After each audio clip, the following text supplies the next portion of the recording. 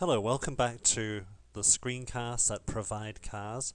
We're looking again at the Japanese car auction system here, and you can find us online at providecars.com. Now, in previous screencasts, we've been looking at how to use the car auction search function, and as you can see, here I've done a search on Toyota Corollas with a condition of grade 3.5 to grade 4.0. So cars which are in fairly okay condition, not brilliant condition, but not bad condition either. And what I'm going to do today is go from this search results page and show you what the details page looks like, and also look at the auction sheet of the car. So let's choose this car here. As you see, I click on the car's ID number, and I'm taken to the car details screen. You can see the information about the car up here again. This is the same information that you could see on the results page. And underneath you've got 3 images of this car, a front, a back view, and the auction inspector's report. Now, as you can see, this car only has exterior views in the auction results.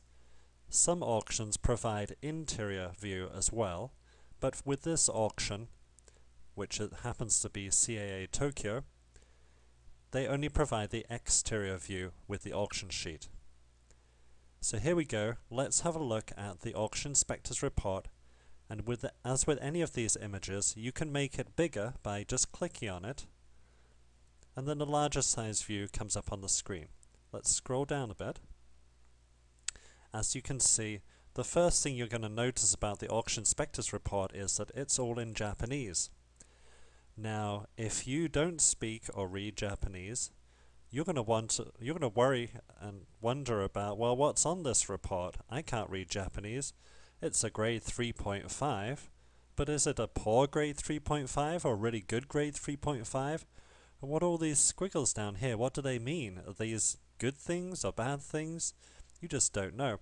Well, that's okay, because at ProvideCast we don't expect you to be able to read Japanese. That's our job. And we have translators, one of whom is me, standing by, and when you're interested in a car, you can come up here and click on this button here which says Request Translation.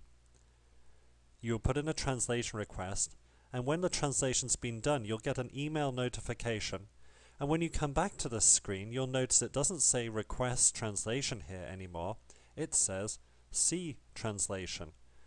If you click on the C translation, you'll then be able to see the English version of all of this information. So you've got all the information you need to make a good decision about whether to buy the car or not. Now, you'll notice one thing that you can read on the auction sheet is down here at the bottom right. This is the map of the car, and we're going to zoom in a bit more on this so you can see it in more detail.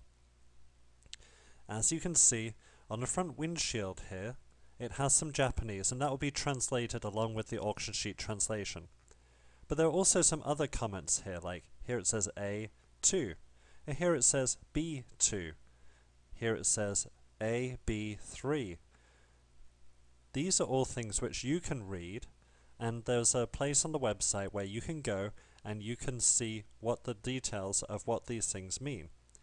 So, for example, A refers to a scratch. The smallest scratch is an A1, a medium scratch is an A2, like this one, and a large scratch is an A3. B refers to a dent. So B1 is a light dent, B2 is a medium dent, and like this one here, B3, that's a larger dent. Over here you've got XX. XX means a panel has been replaced.